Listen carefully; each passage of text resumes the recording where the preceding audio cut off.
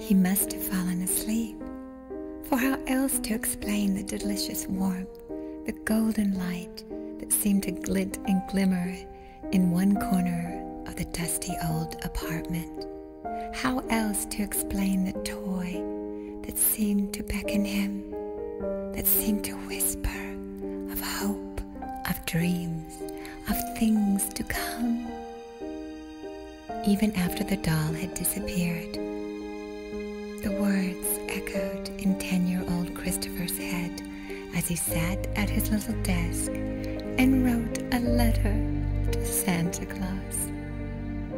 Of course, we all know that Santa Claus receives thousands of letters in the Christmas season, but this was a letter that would change history and Christmas forever.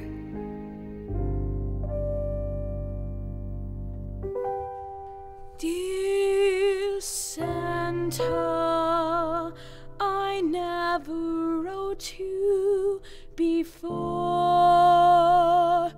There was nothing that I wanted. My mother's love was enough.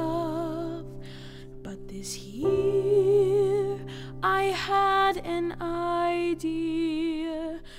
What do you wish for, dear Santa? If you'll send me a letter, I'll do what I can do to make your wish come true.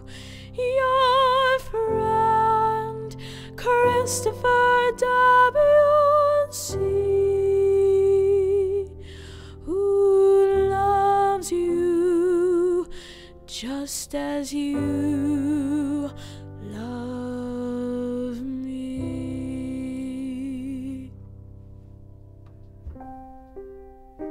This was the only letter that Nicholas Claus would ever receive that asked him what he wished for. And the wish was granted.